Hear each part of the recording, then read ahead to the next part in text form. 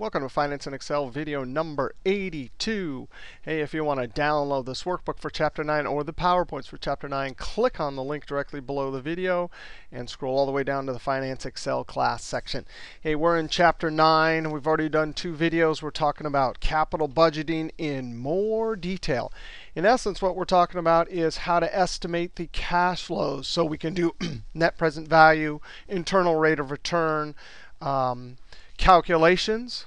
So in turn, we can have good information or decision criteria about whether to buy a new asset or not.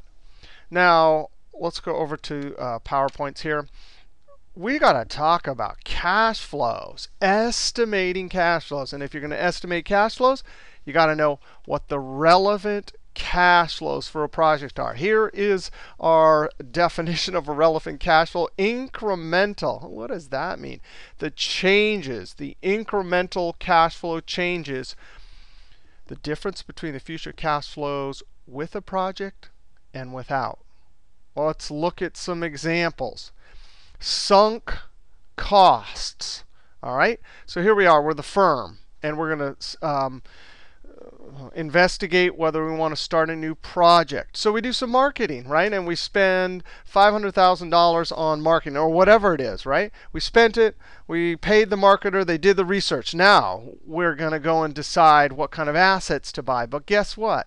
The marketing research is already paid for. It has nothing to do. It is part of the cost for the firm. And guess what? It'll happen whether or not we take this project.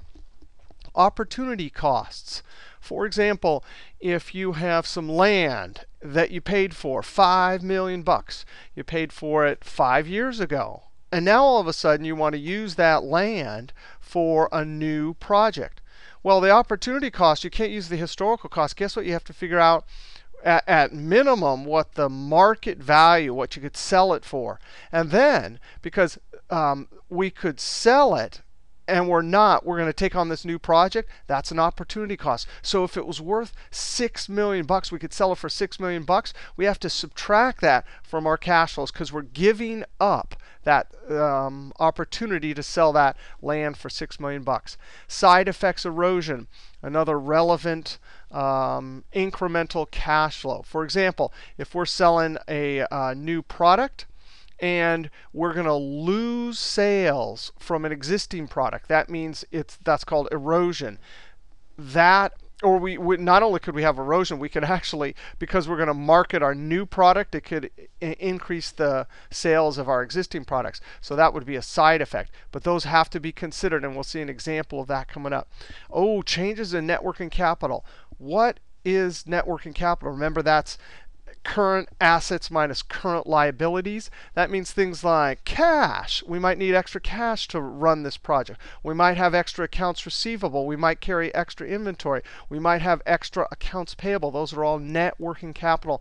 Those are relevant. This is just like earlier in Chapter 2, we did cash flows from assets. We had operating cash flows. We had to know what the cash was for any new assets. And this, in essence, the difference between current assets and liability, which hopefully is somewhat current asset. So it's kind of like a short-term asset.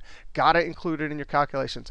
Guess what? Financing costs are not going to be included here. That's an external variable that's considered somewhere else. So when we look at our relevant cash flows for the project, we're not going to include financing costs. So before we did earnings before interest and tax, then we calculate our interest and tax. Well, guess what? We're not going to consider interest expense.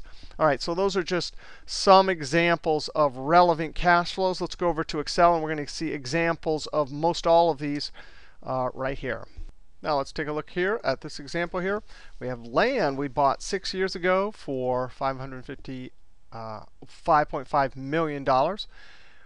Today, we have a market value on this land of $6 million. We're considering building a manufacturing plant on the land, which would cost us $19 million. And we have to fix up the land. We've got to do some grading, get the excavators and the bulldozers out there and fix up the land, which is going to cost $500,000. So what kind of costs are these? Well, this is some historical cost. We paid for this this land 6 years ago. It's a sunk cost. Absolutely not part of our calculation. This is the relevant calculation because this is an opportunity cost. This means if we take on this project, we're giving up the $6 million we could sell this for. And when looking at an opportunity cost, at minimum, you look at what you could sell the asset for. This is going to be a cost going out. And same with this. This is included in the price of the asset. This is not relevant, and the rest of these are totally relevant for our cash flow estimation of future cash flows and doing our net present value, etc. Now, let's go ahead and figure out what the total cash flow out at time 0 is for this asset. This is not considering net working capital, just the fixed asset. Well, we certainly are going to have to include our opportunity cost. We gave up that amount. We are going to certainly include the cost of our estimations for building the plant and also our grading with all the excavators and bulldozers. So $25,500,000 would be our cash flow out at time 0. Now let's go look at some other examples. I'm going to click on sheet 4. We'll talk about erosion. Oh, we're considering building a new bulldozer, and we have 2 existing bulldozers, a D9 and a D9Q. Now we did a market study and we got some numbers. So for our new bulldozer and our existing bulldozers, we estimated these were the units we would sell. Here's the price for each bulldozer. And we can go ahead and calculate our sales for each one. Whatever the units are times the price. And then I copy this down, right? But these are not the relevant cash flows. These are relevant for the firm as a whole. But when you're analyzing a project like considering building a new bulldozer, you only look at the incremental cash flows. The stand-alone principle says we can analyze all the relevant cash flows for this one project alone and then come to some decision. Certainly, these cash flows are great for the whole firm, but we're only interested in the change. The change if the new line of bulldozers right here are introduced. Well, this is erosion, right? We're going to lose 700 sales of this D9Q. But why would we get some increase? Well, sometimes you have a new marketing campaign. You got this new bulldozers, the buzz about it, and so they discover your product, right? So in this market study, we got an increase of 3,000 for existing D9, but a drop here. All right, so we're going to calculate our incremental cash flows associated with this project. They are not going to be these, and guess what? It's not going to be this either. This marketing cost, sure, the information we got from this help us create all of our estimates, and we're an integral part of deciding whether or not we should go ahead with this project. But forget it. We did the marketing study. We paid them. That's a sunk cost. It's already incurred. Because guess what? We paid for this.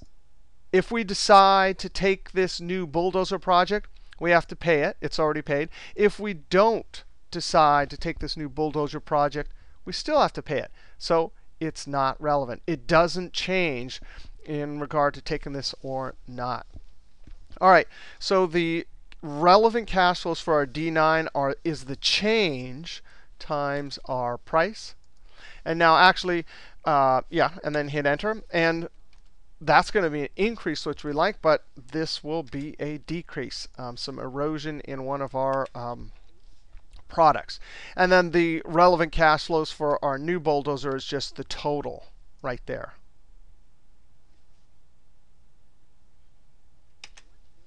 All right, so when we add all of these together, alt equals, there is the relevant sales cash flow.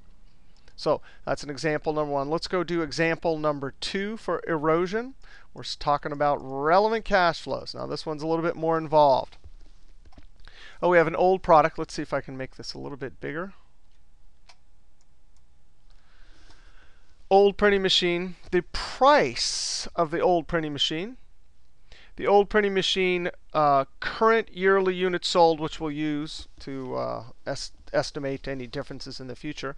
If the new unit, which is this new printing machine here, is sold, old printing machine yearly units sold, so they will go down. Right? Here's the new product. We have a new printing machine. Notice if we get this new printing machine, we're still going to sell some of the old machine. It's just the sales are going to go down a bit. The price of the new printing machine, expected sales units for the new printing machine, and we're going to manufacture this printing machine. Right? Variable cost, that's VC, variable cost as a percentage of sales. Oh, so for our whole company, we estimate whenever we make a printing machine, the variable costs are going to be 55% of the sales price or total sales. The depreciation on the new printing equipment, so that's the whole point of this. Do we take on this new, buy all the equipment to make this new printing machine? The project is whether we want to start making this new printing machine. All right, so we have depreciation on that. And fixed cost for all of the equipment that we're considering buying is $1 million. Our tax rate is 0.34. And in this example, we just want to figure out if we can calculate the operating cash flow. Well, first, we've got to figure out our erosion in sales from the old printing machine. So, well, we're going to take the difference between this and this. Right? Units before we took on this new project, estimation after. So we're going to lose some. So that's the difference. And the sales price is right there. So that's going to be ultimately a negative. We'll do all our negatives down here. That's a reduction. Right? Erosion in variable costs. Whoa, wait a second. Actually, let's go ahead and make this a negative. Now, wait a second. We're going to lose some sales, right? Oh, but when we make a sale, right, we sell this one machine. We also, if we don't sell one machine, we also don't have that variable cost. So in this example here, this is the total sales we're going to lose. But if we also can avoid some cost, this is going to be a plus. So I'm going to say equals 0.555 times, and then I'm going to do a negative to make this a positive. Right? So 55%, we're going to lose these sales, but we're going to avoid these costs. So what that means is a cost is going to be added. The incremental cost we avoid. The incremental sales we lose. All right, sales from new printing machine. So there is our new price. Boop. Times our estimated sales. We're also going to have to calculate, and that is going to be a plus, and I'll do this as a negative. How about that? That one times 55, that'll give us our variable cost for the new printing machine. Okay, total fixed cost for the new, that's an outflow. So there's our fixed costs for the new printing machine. Right, and these are all estimates per year for a number of years. In this first couple examples, we're going to just stick to the 1 year. Depreciation for new printing machine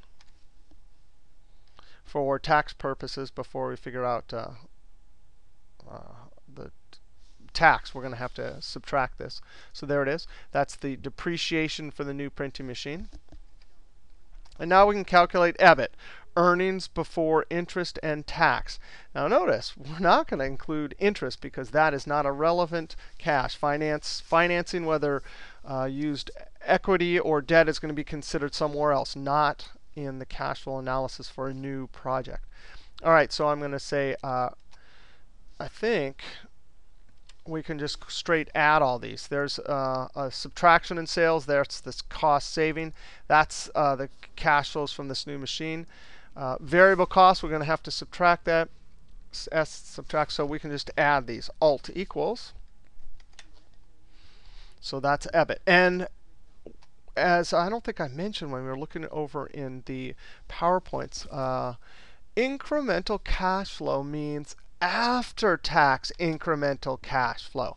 In all situations, since any new revenue or any new cost incurred, which is deductible on your tax statement, is going to have a cash flow implication. So here we're going to figure out the taxes.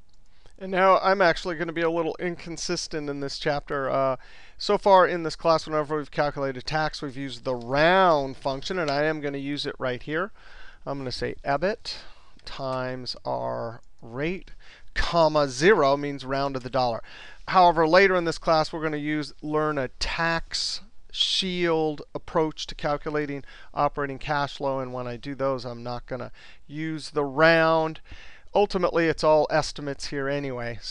But in this chapter, whenever I'm doing the individual tax in this method, I'll use round. Otherwise, I won't.